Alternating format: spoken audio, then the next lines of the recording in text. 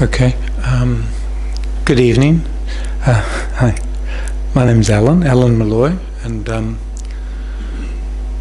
welcome to you all. I see a few survivors from my first two sessions this month, so welcome. You've passed the test of endurance, haven't you? Congratulations. You've made it to session 3 of this month. Okay. We'll see if we can push you over the edge today. Okay. Yeah. Well, welcome to Tara Institute again. Look, this should be fun, shouldn't it? I mean, of all the things we do in our daily life, this should be fun. It's a shame that people think, "Oh my God, I've got to meditate." You know, I should be doing the fun things. I should be answering emails. I should be going on Facebook. I should be watching television. I should be calling somebody. I should be going to the gym. I should be eating. I should be sleeping. So whatever, you know, working. How about that? Hey, I should be working instead of being here. You should be at work. Yes. So all those things, you should be all that. But this is actually fun, and the reason is because, I mean, what is fun? Fun is a sort of happiness, but it's when the mind becomes peaceful. That's what fun is. That's what joy is. I think when people search for the meaning of happiness, and I've heard many people discuss this. I've often been at forums with the Dalai Lama, the happiness forums, and people struggle with an understanding of what happiness is, because so much of our definition of happiness is dependent on other things. Happiness is of a beautiful body, of a beautiful partner, a beautiful family, a beautiful house, a beautiful job. Everything's beautiful. You know, Instagram, Facebook, everything's beautiful in my life. Look, this is my beautiful. Whoops, that reminds me. Turn off, please. This is not happiness. Turn off. When they go off in the middle of the meditation class, it's very unhappy. So all those external things, aren't they? You know, and that's projecting. I'm happy. I'm all right. Where inside you're crying, inside you're sad, inside it's torture. I mean, but you can't project, you can't tell people that, can you? Because you've got this facade, how good everything is. But it is. And so happiness is an internal state. It's more dependent on internal things than external. Having said that, you need things. We need help. I mean, you need a place to come to where you can learn about how to access that internal happiness, because everything out there is telling you happiness is external. So you know, come to a place like this. Well, go somewhere else. It doesn't matter. Go anywhere you want. But as long as their potential ethos is that, you know, the happiness is an internal thing, then I think you're on a winner. And I think all faiths or religious faiths, a lot of, you know, psychological therapies, other self-help therapies, whatever works for you, if that brings you an inner sense of peace and tranquility, then you have found happiness. And with that comes a sense of contentment. Contentment's a type of happiness too. Harmony with people is a type of happiness. If you're in a harmonious environment, it's happiness. And where does harmony come from? Well, harmony comes from being at peace with people around you. Can you be at peace with others if you're not at peace with yourself? If you've got a chaotic mind that's got a lot of anger, a lot of pride, a lot of ego, how will that reflect on our relationships with other people? Well, of course, it'll cause discord, it'll cause problems. So harmony is a wonderful happiness. We all want that. We all want to have relationships. So, you know, so we are dependent. We are dependent on happiness, on things, but, you know, we're dependent on having somebody teach you things, having support, like a place like this supports. There are all sorts of people. Damien sets up the microphone. People are out there turning on the lights. There's cups of tea. I mean, it's a friendly place. I think just being friendly amongst people who you shouldn't be afraid of. I mean, nobody here to be afraid of. They're all harmless. They're all pussycats. There's nobody here who's going to take advantage of you or do anything, so that's okay. So, you know, that's good. Whereas some other, you know, religions that want you, or yeah, whatever, you know, you've got to sign up, you know, big dollars and other sort of thing. I mean, if you want to give us big dollars, that'd be great. We can keep the lights on a bit more, but no, it's not obligatory. It's you know, you just feel safe, comfortable, and in that environment, you know, we turn the mind inwardly. And that process of turning the mind inwardly is we call meditation. The Tibetan word for meditation is called Gom, which means familiarity. So we'll do some meditation. As we did in the last sessions, I sort of like to make sort of economic, give you some different variety of experiences to do. Like the first part is what we call a stabilizing meditation, where we focus on an object, one single object without analysis. Then after we do that maybe for 10 minutes, then we'll do a little talk about Buddhist philosophy, and then meditate on Buddhist philosophy, because Buddhist philosophy gives a lot of tools, very, very useful tools, on how to live your life and how to deal with issues in life. And the topic we've been talking about is the 12 links of interdependent origination, and that really strikes at the heart of what actually exists. What is the nature of our existence? So it's pretty profound, and then we'll try to meditate on things, and then at the end there's a bit of an opportunity to ask questions. Now, everybody in this room is really wise. In your own way you're wise, and the reason why is that because you've survived. You're all survivors. You're also very open-minded. You've challenged a lot of the way you were brought up to be here.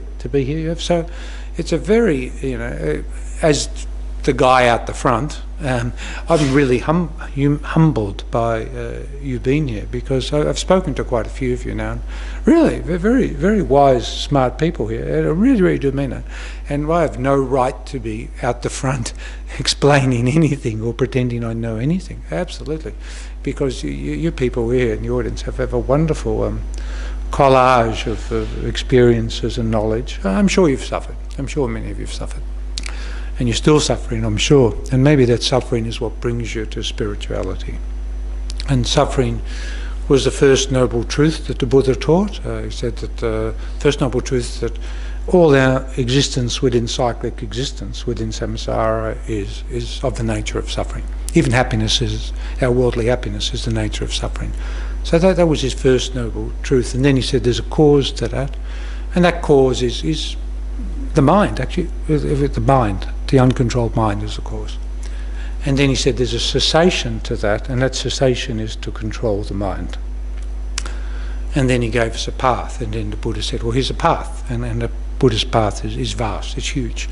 But it starts with something really simple, like controlling the mind, and simple behaviours, like not harming anybody. Don't do harm. Try to benefit others. Control the mind, and that is the teaching of the Buddha. Those 4 things the Buddha said. Benefit others, do good actions, don't harm others, control your mind. This is the teaching of the Buddha. That's what the Buddha said. The Buddha said those 4 lines, and that encapsulates the entirety of the Buddhist faith, philosophy, psychology, whatever you want to call it. The Buddha, when he was here, certainly did not anticipate. Well, I'm sure he was omniscient. He knew it, but his intention wasn't to make a religion in his name. I presume Jesus Christ was the same. I don't know, but I presume. But that's what happened. But as long as we can extract the essence of it, and have those 4 basic, precepts, or to benefit others, to do good, to not harm, to control the mind, and understanding that that is the teaching of the Buddha. Those 4 principles are it. That's all you need to know. All these texts on the side here are just the explanations in how to do that. Everything you hear here will be the explanation of that. Okay, so how do we pacify the mind, and how do we pacify the mind? It's tricky, because we're so busy in our mind, and there are so many aspects of the mind that are in discord. And when that becomes pathological, we get what we call psychological disease, don't we? We have intense anxiety, we have stress, we have depression, psychosis, all these sort of things. What are they? But the mind, losing control of the mind in one way or the other. So how do we control the mind? We meditate. We use meditation. There are a lot of other things too you can do. There are a lot of other things you can do to control the mind. You can do very good, like doing good actions helps pacify the mind. Being very generous, being very kind to people, looking after people, that makes the mind happy. That makes the mind happy. So do it. We're not saying, oh, all you have to do is meditate. You actually have to do actions, have to engage with those around you, engage with society, engage with people, engage with animals. I mean, not only humans, but animals are part of this beings we have to look after. So everything, we do good actions, and that helps pacify the mind. The more we pacify the mind, the more we neglect the negative actions, and then the more good actions we can do. So it's a feedback. It's feedback. Everything feeds back on each other, and they all support each other. So gradually our practice becomes bigger and bigger and bigger and all-encompassing. So it's a simple but very, very profound purpose. So thank you for all coming on this journey with us, and I really do appreciate your open-mindedness and your intelligence and your experiences in life. And as I said, I'm very humbled by it. But we will do some meditation, and since this is Buddhist meditation, we'll try to do something which we did last week. It's a Buddhist meditation on visualizing the Buddha. We call it visualizing. It's not visualizing at all. It's holding within your mind the image of the Buddha. You can develop single-pointed concentration, high levels of concentration on any object. So I could meditate on that video camera, and I could meditate on a video camera, and years later I'd have a very concentrated mind, but I probably wouldn't be going anywhere. I mean, it'd work, but it wouldn't be really that beneficial. So we tend to say, well, let's meditate on something positive, which is of its nature positive. And so we regard Buddhists, we're Buddhists. We regard the Buddha's image, and that, like statue, is one of the ways we represent the Buddha. And it's very strictly represented there, because every aspect of the Buddha's image represents something. It's not, you don't get artists who say, oh, I'm going to do the Buddhist this way because this is I got inspired with you. I mean, you could, but it wouldn't go down well, because it's actually, you can do whatever you want, but the reality is every aspect of the Buddha there has actually intense symbolism, and I don't know it all, but I know some of it, but a little bit. So and also it's got, it's good if you decide on one image. Well, once you start to develop single point of concentration, you must do it on one object, and that object you don't change. So if it's going to be the video camera, I'm stuck with that till the end of time, and then even when there are no more video cameras, I'm still meditating on a video camera. So that's no.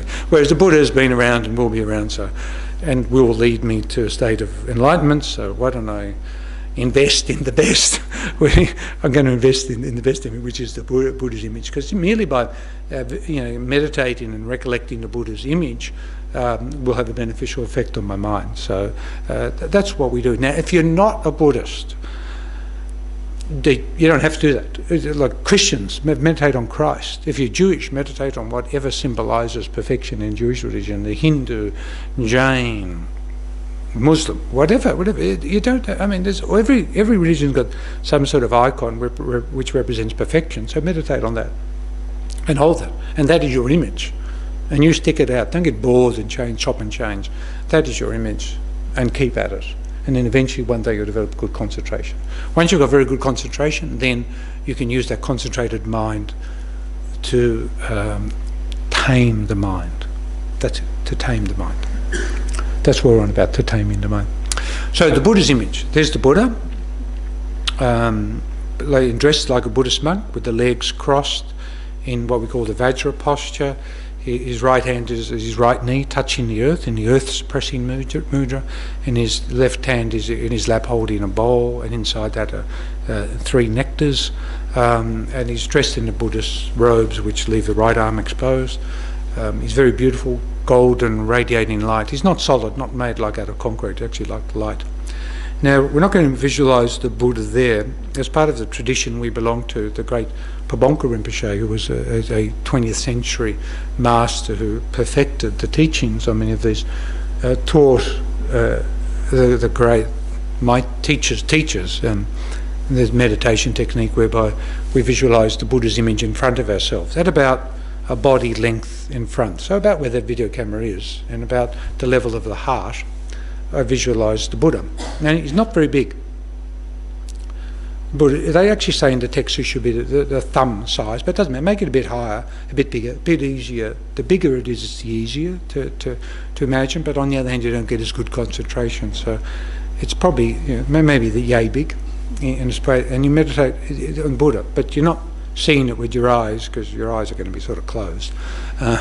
So that won't work. So you have to sort of visualize and in the mind. So this is all to do with the mind. The mind reflects object. The mind has objects appearing within it. That is consciousness. Consciousness is the reflection of objects within. So within us is reflecting within us is the Buddha's image. So too easy. Meditation's not hard. So we'll do that, but it will be tricky to control the mind. So we're going to do this for about 10 minutes. Try not to wriggle around too much. Try not to cough and sneeze and do all sorts of things. And just relax, actually. I mean, sorry you're on the floor for people who want to be on chairs. Sorry. That's karma, isn't it? So in terms of meditation posture, you can do whatever you want. Don't mind, as long as your back's straight. The Vajra posture is said to be the supreme meditation posture, but otherwise whatever way you're comfortable. So now, just for a few moments, be still. Bring your mind into the room.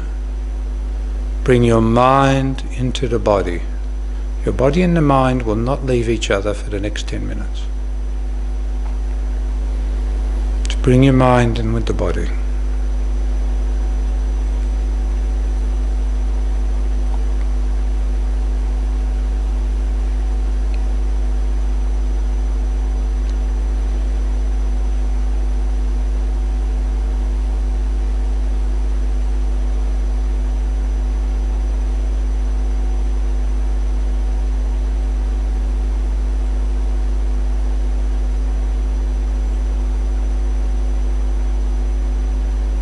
Now visualize in the space in front of you the Buddha's image, or whatever represents the summation of all perfection for you.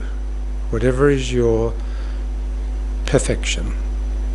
For us it's the Buddha's image, about a handspan's height in front, floating in space, dressed as a monk, golden in colour, radiating light, smiling at us. Just meditate on the Buddha's image in space. If all you can get is a blob of golden light, you are doing fine. You're doing great. Just hold it. If you can meditate on the Buddha's face and the Buddha's eyes, that's really good. If you want to meditate just on the Buddha's hands or feet, that's fine. Maybe just choose one aspect of the Buddha's body and focus on that. So for the next few minutes, keep your attention sternly upon that.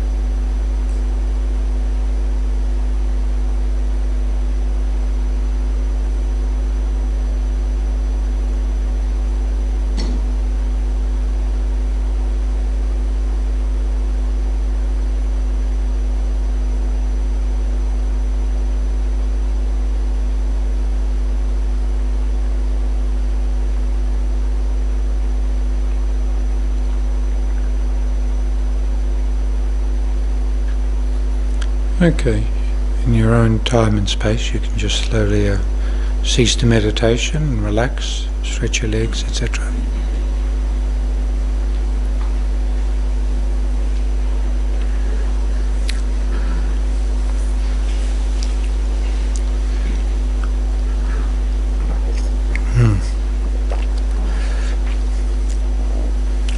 Okay, good. Meditation's very good. I've got nothing else to say. Meditation's very good. I think that was profound, but I'm not sure. So anyhow, what do we talk about now?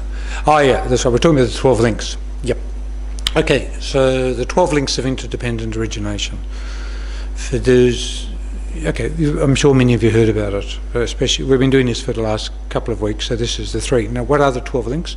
They're the way we circle, it's called the circle of existence or cycle of life, or samsara. Samsara is a Sanskrit word, and it's how we enter into existence and then how eventually we exit from it. If we know the entrance, then we can exit. It's quite, it's beautiful like that. So there are 12 links, and these, the Buddha taught these in the Rice Seedling Sutra. Yeah, but anyhow, so the first link is ignorance, and then from ignorance, a fundamental ignorance in the mind, which is an ignorance has different aspects. One ignorance is the ignorance of the nature of reality, and the other ignorance is the ignorance of the way things function, which is the ignorance of the law of karma. And then from that ignorance we create karma, karmic seeds. Karma is action. These leave seeds which are implanted on consciousness. So that's 1, 2, 3, consciousness. So we're up to consciousness today. Then from consciousness comes name and form, which is the mind and the body. And then from that comes the sense powers. So the eye, ear, nose, tongue, body, all those sort of sense powers. And then from those sense powers, then there's contact. Those sense powers contact objects. And as they contact objects, then feeling arises, feelings, that link. And then from feeling then arise various forms of desire or attachment, craving and grasping. Now these specific forms of attachment cause the karmic seeds on your mind stream to then ripen and then to be ready to burst forth into a new life. And then the 10th link is that of existence, which is the full ripening of the karmic seeds, which takes you to another life, and then that leads to rebirth. And then from rebirth, there's aging and death, and then the cycle continues. Ignorance, karmic formation, ignorance, karma, consciousness, name and form, 6 sense powers, contact, feeling, craving, grasping, existence, rebirth, aging and death, and then the cycle continues. From one life to the next, to the next, to the next, it never stops. And there's this cycle of samsara. It's like a wheel we're chained to, and we've been on forever, and we will be on forever until we sort of cut it, until we stop this process. Now, yeah, so that's it, and then it's easy. Just cut it, and you become liberated, completely free of having to take rebirth again and suffer. So yeah, so there's a whole lot of predispositions, like assumptions, and you say, do you believe in reincarnation? Yeah, we do. We're Buddhists. We believe in reincarnation. You don't have to, but anyhow, it's interesting. It's an interesting concept. So if you've got an open mind, and then it's great. And then ignorance and karma. Karma. What is karma? We had some discussion about that last week. And then consciousness. What is the nature of consciousness? So that's the 3rd link. So ignorance. From ignorance, we create karma. We create actions, which then lay their seed on consciousness. So what is the nature of consciousness? Okay. So consciousness is vast. I mean, I was thinking about this over the weekend and thinking, how on earth can we talk about consciousness in, like 10 minutes or so, and then have it a meaningful sort of discussion? I don't know. I'm completely agog at how to do this. So, but let's talk about a few things. I mean, what is consciousness? I mean, some people, if you're a materialist sort of person, there is no consciousness. There's just the brain, and consciousness is just neurotransmitters jumping across from neuron to neuron in the brain, and that's all there is, or instinct, or chromosomes or something. There is no consciousness now. But we don't believe that. We believe consciousness is not just the brain. It's much vaster than that. So consciousness, we have a definition. It's called clear and knowing. So what is the definition of consciousness? If ever you're asked, it's clear and knowing. What does that mean? Clear means it doesn't have any physical. It's not physical. So clear means it's formless. So consciousness does not have form. And then knowing is its function. It knows objects. So simply, what is consciousness? It's a formless phenomena that knows objects. How does it know objects? Well, it's a bit like that thing we just did, that meditation we just did with the Buddha. If we just think of like consciousness is reflecting, the Buddha image is reflected in my mind, and so I know. Now it's just an imagination, but what the heck? So much imagination's inherent to perception. So that image. But even if I see something, even if I look at my watch, what am I perceiving? Well, I'm sort of perceiving the reflection of that watch in my consciousness. What I actually perceive is something going on, with the help of the brain in consciousness, and that reflection is there, and that's how I know. So clear and knowing is the definition of consciousness, according to Buddhists. There are different ways we can look at the consciousness. There's a very you will hear mention of like the two truths very often. The two truths are a conventional and ultimate truth, and they're very important because all phenomena are included within the two truths. So everything that exists is included in two truths. Our conventional phenomena are exactly that. It's what we conventionally agree to know and understand and accept conventionally. We all decide.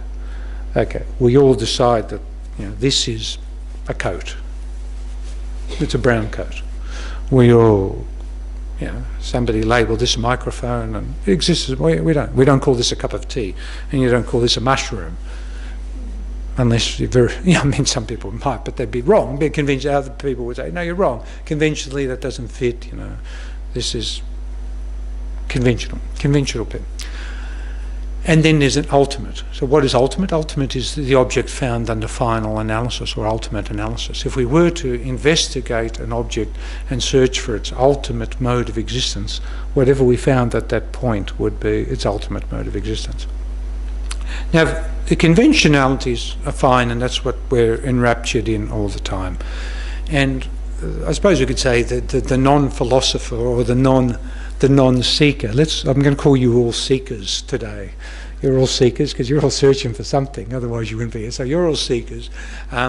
You've been entrapped with conventionalities your whole life, and they haven't satisfied, so you're in search of something ultimate, aren't you? You're in search of ultimate source of happiness, an ultimate truth, an ultimate reality that explains things.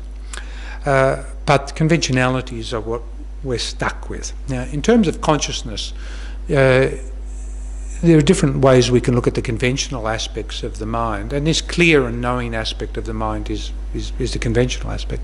It has very deep and subtle. There's said to be very, very subtle types of mind as well, which we can't access unless we're very good meditators, or we will eventually access when we die.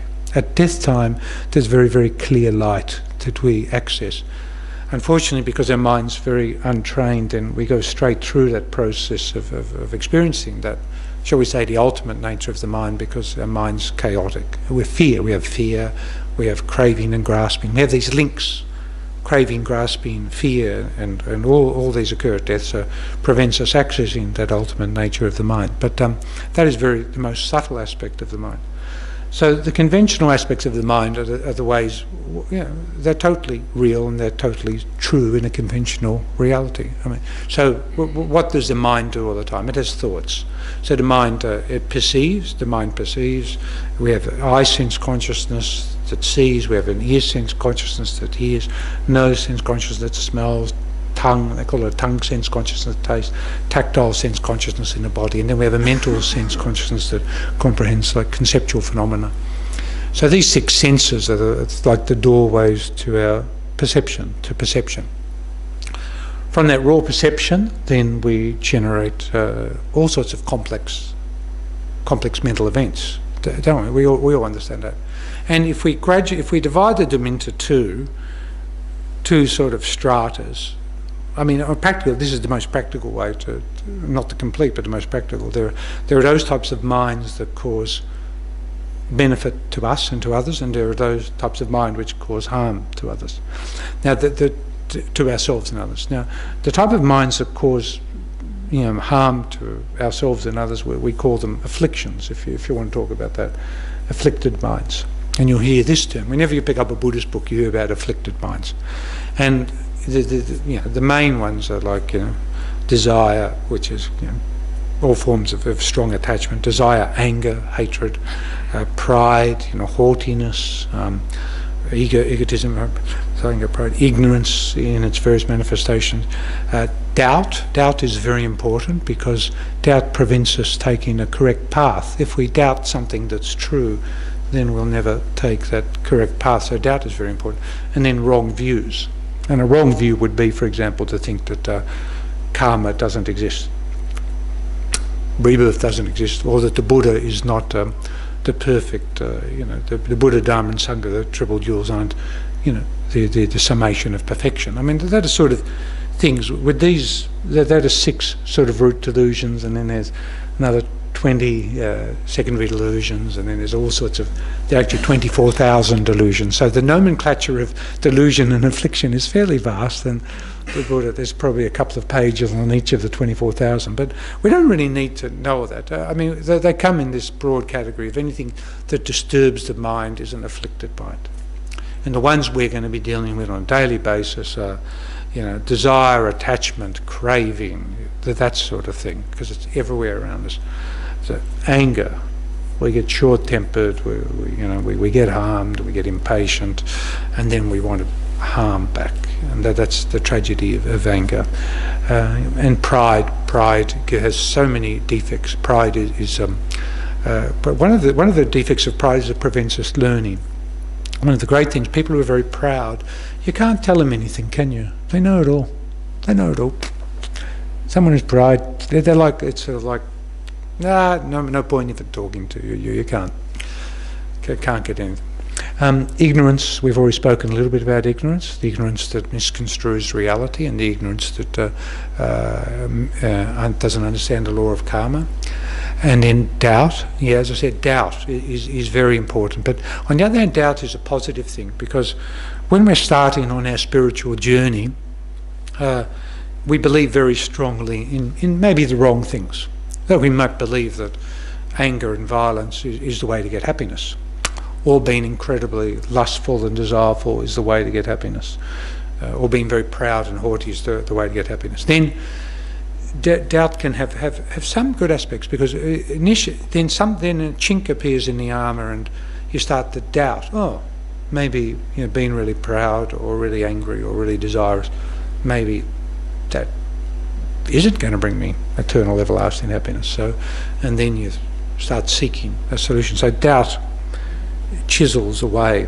That starts off very negative, and then because it prevents us engaging in spiritual philosophy, and then can transform into something beneficial, can be the start of the path. And then all the wrong views that we have. And it's said that we're in this world we're in at the moment is in a stage of degeneration. There are many different degenerations of this world.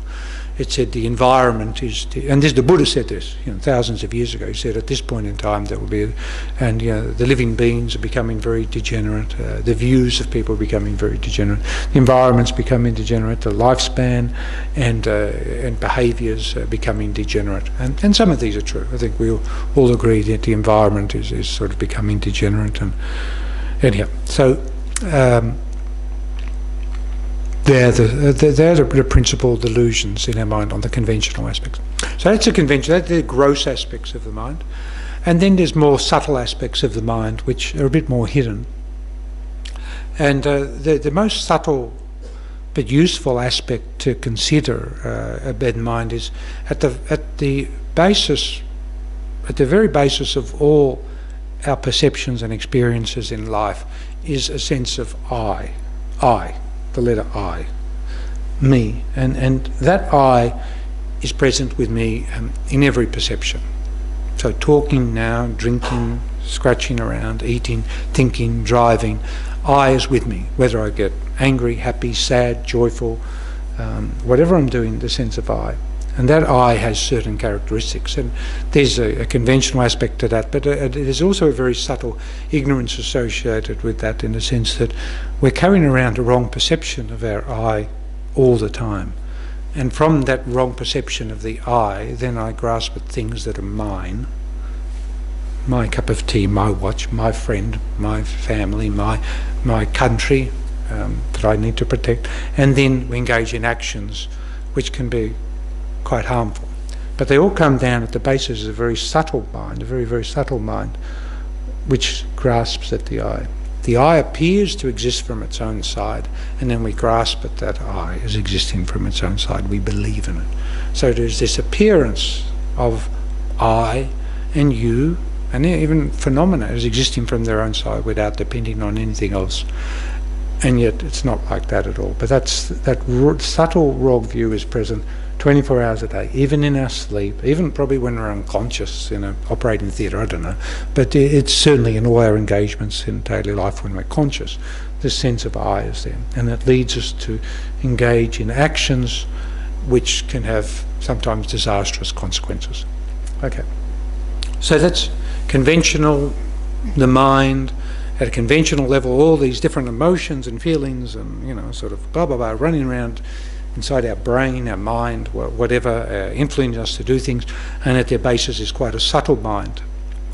And then ultimately it is said to be, even that subtle mind has itself is said to lack any inherent nature of its own, and that is probably, I suppose we call that the ultimate nature of the mind.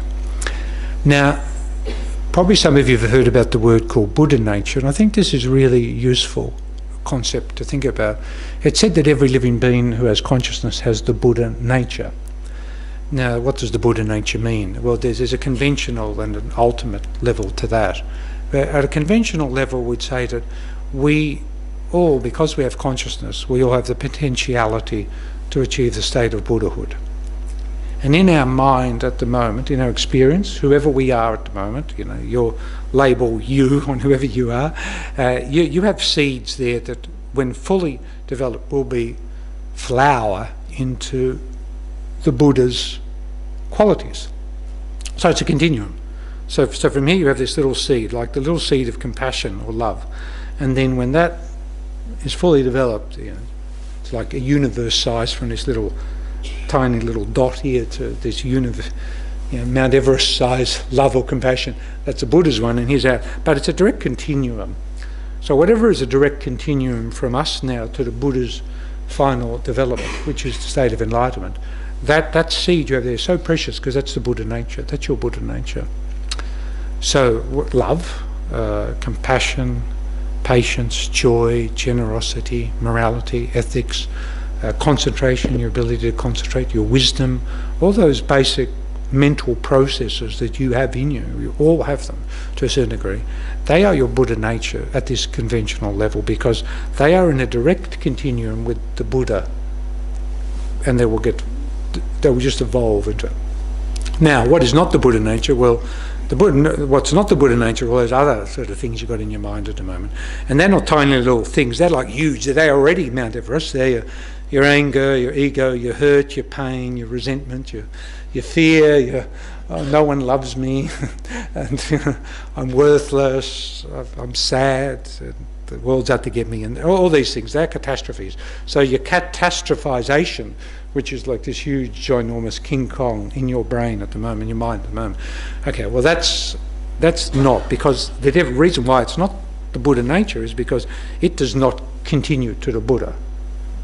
So it's logical. Look, whatever aspect of your mind continues to the Buddha is your Buddha nature. Whatever aspect of your mind does not continue to the Buddha is basically going to be affliction, which you did abandon. So in this process of the 12 links, we abandon all afflictions.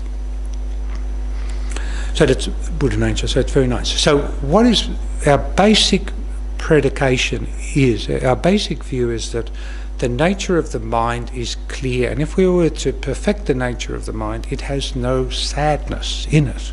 It has no suffering in it. Because suffering and sadness and those things are the nature of delusion. They're the nature of affliction. They are not the nature of the mind. So if we're sad, if we're suffering, if we're grieving, if we're hurting, if we're in pain, if we're angry, anger is a horrible pain, if we're miserly, another horrible pain, all those things, then they are not the nature of the mind, because they will all be abandoned. They will all be, the logic is they will all be abandoned, but as we attain this state of perfection, which we label Buddhahood, they'll all be abandoned. They're just like clouds going through the sky. The sky is the same. All these storm clouds, thunder, lightning, hail, sleet, whatever. But the sky is the same, and that sky is your mind, or we could say the sky is your Buddha nature. That's the way we look at it, and the sort of terminology we use. I think all religions have a different way of explaining that basic thing. Now, how to experience that? Well, let's try to do it a little bit with meditation. Now, I think we need help. We desperately need help. I need help. I don't know about you guys. You might all be perfect and you're just here to keep me amused tonight or off the streets tonight. But anyhow, I definitely need help. So really, it's said that the Buddha and all these holy beings, that they will actually help you. And Christ, God, whoever, will help you. So you just got to sort of ask for it. Let's do a little meditation, which is really going to be quite good if it works. Might not work, but anyhow, we've just visualised the Buddha. Okay, and the Buddha's still there, because the Buddha's sort of like everywhere. So the Buddha's been in your mind. Now, your mind's full of this stuff, and it's causing you pain. You really want to get rid of it. You want to get rid of all this hurt, all these memories, all this heartache. You can't just go and buy some detergent and scrub it. We have to go mentally to do it. We may be able to do that ourselves, but it's pretty hard to do that at the beginning. So to really get rid of them, we'll have to apply an antidote to them. And that antidote is a sophisticated meditative tool, which is really tricky. So let's just ask for some help. So the Buddha, we still just did the meditation with the Buddha. The Buddha's still there. We're going to do a simple meditation where we're going to just be still. We're going to watch the nature of the mind. We're going to have the object of the meditation is the mind. And in that, we'll just let thoughts bubble up. They're just going to bubble up. And look, just whatever comes to your mind. And there'll be all sorts of stuff, it's coming up. And this is your mind. And it is, you will see as you go through this process, or you understand as you go through this process, that there's all sorts of stuff coming up, and you really aren't in control. And some of that will be painful, some of it will just be like white noise, and some of it's just rubbish. But it's all obscuring the nature of your mind, this clear light nature of your mind.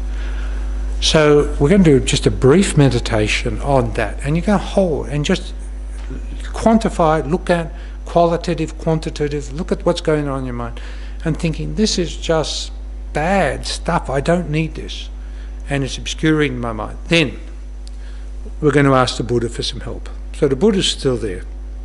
Imagine from the Buddha there's a tube of white light coming, and it enters the crown of your head. Down that tube of white light pours white light into you.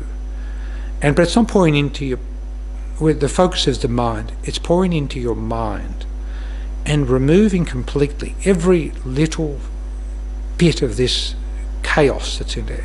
It completely purifies it. It zaps it. It like nuclearizes it. It zaps it with a laser or pushes it out. It can push it out to infinity so it's gone, but it completely, there's nothing left. There's nothing left. And in place is that Buddha's pure, loving, kind, wise energy that perceives reality correctly and has a nature of bliss. So this white light coming into you is wisdom, it's compassion, it's love, and it completely removes all this negative stuff and leaves you clean, clear crystal, just like a crystal, and bliss. Okay, that's the meditation. Just going to do this for 5 minutes or so. Okay, good. So we'll just start the meditation now. Observe the nature of your mind and the thoughts that come up. The lack of control you have and the way the thoughts often disturb. The chaos that's my mind.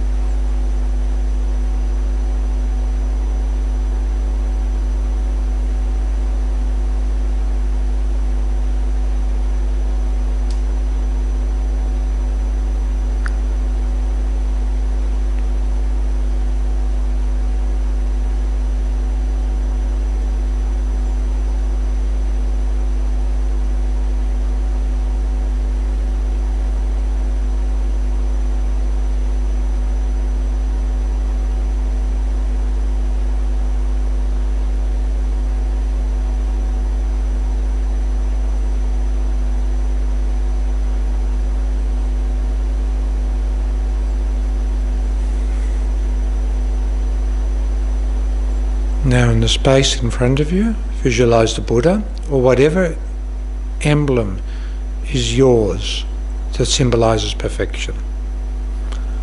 From the Buddha's heart, there's a white, like tube of light that comes to the crown of your head, and then through that tube of white light pours this incredibly blissful white light and maybe nectar into your mind, actually into your mind, completely eradicating every extraneous thought, every painful, crazy thought is completely removed, and in its place is just the blissful wisdom, compassion, love, joy of the Buddha's holy mind, your Buddha, ultimate Buddha nature. Just meditate on that, completely removing everything that is causing some disturbance in your mind.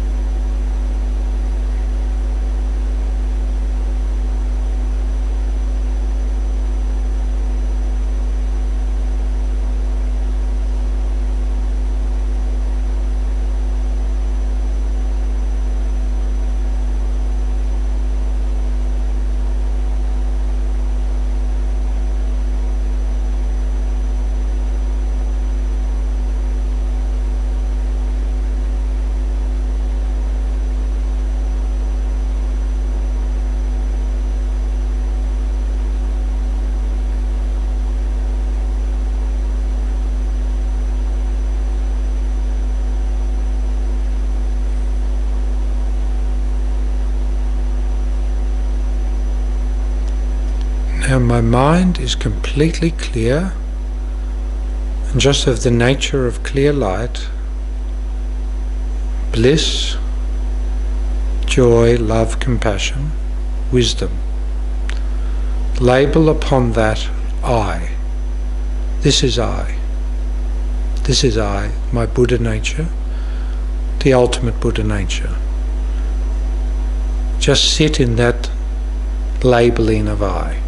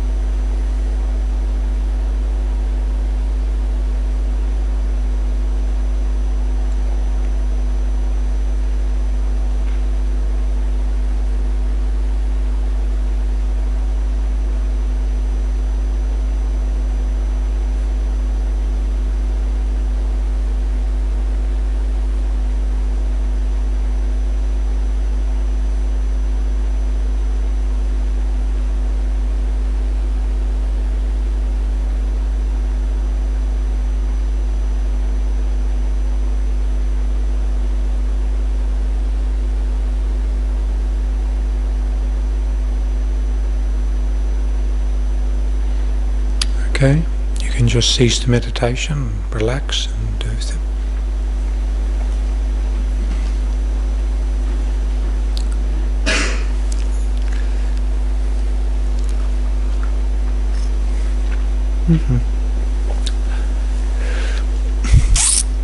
Okay. Yeah. Anyone got any questions or something? Yeah. I'll try my best to manufacture some sort of answer. Yeah. Hi. It says if you could speak loudly, then everyone can hear. Yep. I was interested in what you were saying about the way we're degenerating. Oh yeah. The way we're degenerating. So about the way we're degenerating. Yep. Yeah. In yoga, there's an idea called Kali Yuga that we're in this age of darkness. And I find it really interesting, and we want to talk about it from a Buddhist perspective, because people think that we're becoming more awake and more enlightened, but from a spiritual perspective, it seems like we're not. So I don't know, if I find that a little confusing, are we getting better or are we getting worse? You know, what's kind of happening. Sure. Okay, so the question is this state of degeneration that we're talking about, is it similar to the Hindu concept of the Kali Yuga? And then are we getting worse or better, or what's happening? I think actually Kali Yuga is, I think, the Sanskrit word, and it's the same word used in Tibetan, because it's a Sanskrit word to describe this state of degeneration. Yeah, it's supposed to be, but certain things don't fit with scientific fact, I must say. Like some of this sort of traditional stuff, I think we have to look at. I mean, without doubt, I remember the Dalai Lama was he was telling me a story once about how he met with the Queen Mother, not the Queen Elizabeth's mother. And she lived over 3 centuries, I think. I think because she was really old, and I think she lived. Anyhow, she said, or something like that. But she lived a long time. And he asked the Queen Mother, do you think things are much better or much worse? And the Queen Mother said to him, oh, they're much better. Much better, you know. I mean, like, you just got to look at all the things that have happened in our society. They're sort of much better in the sense that, yeah, we have freedoms, we have all sorts of, medicine, life, in many terms. So counterbalanced against that. Now, however, I think this concept of Kali Yuga and degeneration, but counterbalanced against that, I think we are more materialistic. I think there's less belief in, that if we can't see it and touch it without, like, our sense powers, then it doesn't exist, and that is probably a problem. And then the negation of the mind and the aspects of the mind, the functioning of the mind. I think we're at risk of missing some of the subtleties, and I think for example, the Buddha had nothing, and yet experienced everything. We have everything. Do we experience nothing? I don't know. I mean, do we? That's a very stupid thing to say. But yeah, we got lots. Are we happy? The Buddha had nothing. He was really happy. It's sort of because internal versus external. So maybe that grossness, maybe that fundamental belief that happiness is external, and we're so infatuated with the external. And it is, we are coming to a tipping point, aren't we, in our society? I mean, global warming, sort of, when you look at some of these geopolitical patterns, I think, I'm glad I'm a baby boomer and I'm out of it, and I'm going to give it to you to sort out. And anyone under the age of 30 can sort out the mess that we baby boomers left behind, can't we? Unfortunately, we're going to come back. Oh, bugger. So Kali Yuga. It's but it needs, I think, an embellishment and understanding with, contemporary science and thought. Yeah, interesting, huh? So, any other questions? Sort of. Oh, hi. Yeah. Just the lights, when you see the monks, for example, they're very humble when they're sat on roads. Yeah. All the statues are very well made. Yeah. Yeah. Because of us. I mean, because of us. Yeah, the Buddha didn't care. Jesus didn't care. None of them cared. They didn't want statues. They didn't want us to waste money on gold and diamonds. And It's a problem, isn't it? I think it's us. And, you know, maybe it's this. I think we're talking about degeneration too. It said the great meditators can actually perceive the Buddha directly like that at all times. You know, like, so when they meditate, they actually, you know, can see the Buddha, can communicate directly with the Buddha. But we need to develop some sort of faith. We need a statue. We need a big church. We need a hall. We need, you know, embellishments because we're a bit, maybe a bit childish. I don't know. We're a bit childish. I don't know. I really don't know the answer. But there's probably virtue if we have the right mind. It's good to do things. Like, I think it's good to you know, create statues, to sponsor them, to produce them, to have them there, because it said that the power of the object is so powerful that just seeing like a statue or seeing an image of the Buddha could have such a profound imprint on your mind. It's karma, and last week we spoke about one of the aspects of karma is karma increases from a tiny little seed. A huge effect can grow. So it's possible that a tiny imprint, like just seeing the Buddha's image in this life, or you know, one of these other sort of things we've got, has a beneficial image. It said, the Dalai Lama sort of has said that the Chinese, when they invaded Tibet, they destroyed all the images and destroyed the temples. And he said that the power of the image was so great that even the Chinese who, you know, destroyed these images like this, you know, lopped their heads off and lopped their hands off, he said even though they did such an incredible negative karma by destroying the image, just merely seeing the image will leave a potent imprint that one day would fruit as something beneficial. So I suppose you could have it like the production of images as being like a generosity to living beings, that whoever perceives or engages with it has an opportunity to create some virtue. So it's an opportunity to give. But if we had a true perception of reality, we wouldn't need a statue. We would be able to perceive and communicate and gain instruction directly from the Buddha. That's what our teacher said. Lama Tsongkhapa, who's the central one there, the central one of those three, his tutelary aspect of the Buddha was Manjushri, which is the perfection of the Buddha's wisdom. So Lama Tsongkhapa, the one in the middle, was able to gain teachings directly from Manjushri. So whenever he had a very subtle question about the nature of reality, you could get it clarified by asking the wisdom aspect of the Buddha, and you got an answer, a verbal answer. So that's something we can aspire to. At the moment, all you've got's me, with those few words of wisdom. Good night.